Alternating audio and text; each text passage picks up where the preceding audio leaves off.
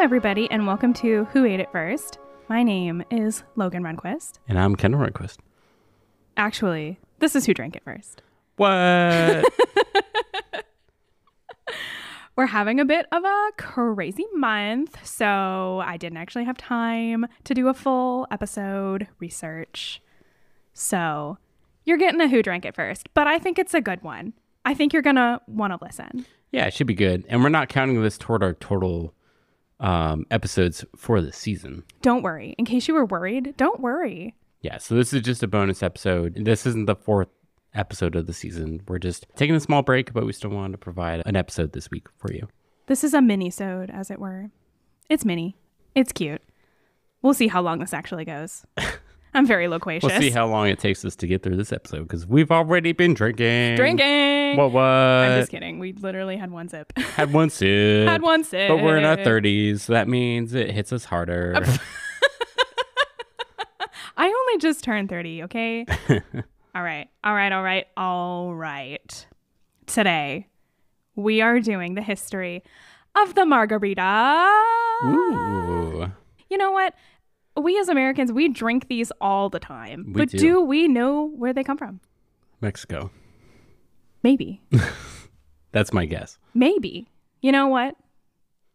Let me take you back to school for a second. All right, let's get on that magic school bus. Magic school bus. Oh, Miss Frizzle. Hello, where are you? I love that show. Etymology-wise, Margarita actually translates to daisy in English. Isn't that the cutest thing ever? I didn't know that. So cute. But keep that in your noggin, because I tell you that, it's kind of important. Just keep it in your brain. Okay. Is it in there? It's there. Okay, good. So important to note up at the top, there's 4 key ingredients to the Margarita, no matter what version of history you're looking at. They are as follows. Tequila Blanco, some kind of orange liqueur, which could be Cointreau, Curacao, Triple Sec, whatever, some kind of orange situation. Fresh lime juice and salt. That's it. Nice. Margaritas are really very simple. Spirits made from agave are known as mezcal, and they actually date back hundreds of years as they spread from coastal regions inland. By the 19th century, a tiny strip of land in central Mexico gained enough popularity that the alcohol they produced began to be known simply as tequila. We know tequila. Mm-hmm. And they used that naming convention similarly to the sparkling wine in France. Their nearby village was called Champagne. So they did something similar. They named their alcohol from a nearby city, called it tequila. Oh. And this is all in central Mexico, by the way, if I didn't state that already. By the end of the 1800s, tequila was introduced to the States. Some stories place that as Tequila Sauza, I think is how you pronounce it. And everybody knows that brand. Sauza is very popular. And that was supposedly introduced at the Chicago World's Fair of 1893. So that's kind of cool. You know what I've always wanted to go to? A World's Fair. They sound so cool. Yeah. When you hear about them. I mean, like back then, they were dope. Like people were bringing the newest and greatest stuff. Yeah. Food, technology, inventions, ideas, fashion, literally everything. They sound like they would have been amazing. Yeah. It's like the VidCon of today. Mm-hmm. It's like the South by of today. I'm just kidding. That was a very poor analogy. But that's just where my brain went. So while recipes are in and of themselves sparse until the mid 20th century, people didn't really write down their recipes, you know? People just kind of did them off the cuff. Mm-hmm. But tequila most likely made its first appearance in recipes as a substitution for another liquor. And in this article called The Myth of the Margarita and Its Many Inventors by Al Sotak. Okay. Or Sotak. I'm sorry, Al. One of those two. This is a game that bartenders love to play, which is basically what we're doing of who ate it first or who drank it first. They like to try to figure out where drinks come from. So there's lots of different variations of story. Who could have made the margarita first? Where did it come from? we wouldn't be making this podcast if we had a clear answer, right? That would be boring. So we're going to talk about a bunch of different sort of ways that the margarita could have come to be. Jaffiel. Backing it up a little bit to some cocktail history. Have you ever heard of a drink called the Daisy? No. It's a very classic cocktail, part of the golden age of cocktails. It's made with either brandy or whiskey, and it's a sour where the sugar element has been replaced with a sweet liqueur, most notably an orange one. They were very tasty. It was a big staple in the 20s and in the early years of the 1900s. If you were to replace the brandy with what was sometimes referred to as a mezcal brandy, you'd have something very close to the modern margarita. Because as I mentioned, margarita means daisy. Yeah. Wow. Whoa. And I tell you all of this because there's a tequila daisy recipe dating from 1925 in Tijuana. And by that time, the house daisy being served at the Turf Bar was a gin drink with lime, grenadine, and seltzer water. And according to the stories, a barkeep working there at the time grabbed the wrong bottle and used tequila instead of gin. As I said earlier, tequila was probably a substitute. So whoopsie daisy, he used tequila. Just kidding. Everybody loved it. It's a new version of the daisy and it became a house specialty. And that's one version of how the margarita came to be. Accidents are always my favorite version Same. of things. To be fair, this one kind of makes sense because tequila blanco is clear and so is gin. Mm-hmm. So to be fair, that could be a very plausible mistake. Yeah. Like the myth of the chocolate chips getting knocked into the cookie recipe for chocolate chip cookies. Like accidents are always my favorite. That one seems a little less plausible. You'd have to knock with quite some force. Oh, whoops. Oh no. And I can't just turn off my mixer. Like the mixer just keeps going. Oh no, I threw it into the oven and baked them too. Oh no. It's very silly. I do like that story though. One of my favorites. The second way, in the Cafe Royale cocktail book by William J. Tarling, there was one drink simply labeled tequila. I love that. Short, sweet, to the point. But here again, we find the same combination of tequila, lime, and grenadine. And in this same book hides a recipe called the picador, which is tequila, Cointreau, and citrus. And Tarling suggests that it's pretty much the modern day margarita without the salt. Sick. So that's instance number 2. In 1939, Charles H. Baker published his book, The Gentleman's Companion, which he describes witnessing Mexican locals adding salt and citrus to their tequila. And in his second volume of the book, he describes a drink called the Mexican Firing Squad, which is apparently still a drink you can order today at very specialty bars that specialize in classic cocktails. So like the Roosevelt Room in Austin, I think they have one of these. Nice. But the Mexican Firing Squad is a drink combination of tequila, lime, grenadine, and Angostura bitters. And it also lands very close to the Tequila Daisy from Tijuana. It's served on the rocks, so a little closer to how Americans today think of the margarita as we know it. And in 1939, that same year, as Baker's book was released, another book called The World Famous Cotton Club by barman Charlie Connolly shares another drink with the same name I mentioned earlier, simply tequila. This time, we find our picador combination of tequila, lime juice, and orange liqueur, only with one difference. Connolly specifies the drink is to be served in a glass rimmed with salt. There it is, folks. There you go. So that was me taking you through what was most likely the historical iteration of the margarita. But again, we can't really be certain. But I can tell you a couple fun stories about how maybe this was also what could potentially be the origin of the margarita. One fun story that was in this article, there's actually a lot of stories. I think in one other article, it said there's actually 8 potential stories like this, anecdotes. This is just one. I didn't want to give you 8.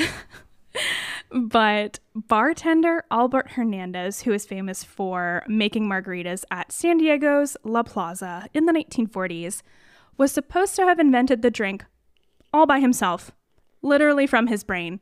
He's a genius. At his bar, Rancho La Gloria.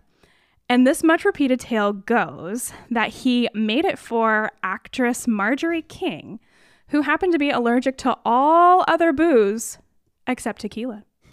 So she's like, honey, make me a drink, but I can only drink tequila, but I don't love the taste of it. It's too strong. Can you give me a little something, something? And he's like, okay, I feel you. So he experimented with citrus flavors to mask the taste of tequila, and his combination she approved. And he ended up naming it the Margarita, which was the closest translation to Marjorie, because that's not a Spanish name. But most drink historians consider this a false, fake story. Boo. Which is sad because I kind of love it. Like, Marjorie King was a real person. She was indeed an actress, a showgirl, very famous. But apparently this is a false story. And of course, it's possible that there's more than one true Margarita story. Many truths can exist at the same time in food history. The cocktail can spring up from the collective consciousness in many places all at once, just because those ingredients were popular at the time. Bartenders were just, slinging drinks, making stuff up, West Coast, East Coast. It could have happened anywhere or multiple times simultaneously. And so we find tequila making its home in the American subconscious sort of that way. And of course, who could forget by 1958, the godfather of Latino rock, Danny Flores. We were all singing the song, Tequila, ba-doot-doot-doot-doot-doot. Of course, tequila was in everyone's brain. You love tequila. You love the song. What do you drink when you sing tequila? Tequila. Well, yeah, tequila shooters, tequila whatever. So anyway, plenty of times when recipes or drinks can't be traced back to a singular origin of creation. Drinks like the Mexican Firing Squad, the Picador, and the Tequila Daisy all share commonality and history with today's well-known Margarita. And of course, we know how bartenders work. As I said, at any time, there's no doubt dozens of other bartenders working on nearly identical drinks. You're working with the same ingredients. It's bound to happen. But the Margarita is a drink that has truly stood the test of time. It's one of the only drinks most inexperienced drinkers can order with any confidence. Bartenders still love to make it, and they love to play with it. They love to riff on it. They love to experiment with it. It's very versatile. Yeah, it makes sense because the Margarita on its own feels like it could be something that's sort of like a blank canvas, right? Like you have your base, but you could do a lot with it. Exactly. So I definitely want one of these right now. Do you want to go make one? Yeah. Tell me how to make it. Cool. We're using this recipe from liquor.com. This one is slightly different than the one I mentioned above just because I like mine slightly sweeter. So this is just minorly different from the classic that I mentioned. 2 ounces Blanco tequila, half an ounce of orange liqueur of your choice, 1 ounce of lime juice freshly squeezed, half an ounce of agave syrup, and you're going to garnish with a lime wheel. And of course, you're going to garnish with salt. You have to garnish with salt. Otherwise, history says that ain't it. So you're going to add your tequila, your orange liqueur, lime juice, and agave to a shaker filled with ice and shake until chilled. Strain into a rocks glass over fresh ice and garnish with a lime wheel and salt rim. Of course, that's optional, but really you should. You should do it. Let's take a little sippy sip. Let's take a little sip. Mmm. Mine's gone.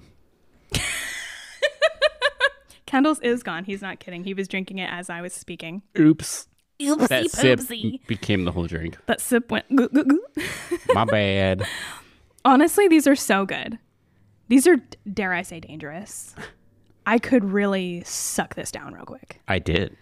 Kendall did, in fact. Probably get another one. These are so fresh, so good.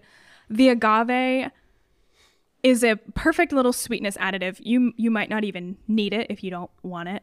I was just trying to go for something slightly more natural because I know Kendall gets headaches from sort of your mass-produced margaritas, like your bucket schooners or your Chewy's big, huge thing. Frozen margaritas. Frozen, yeah.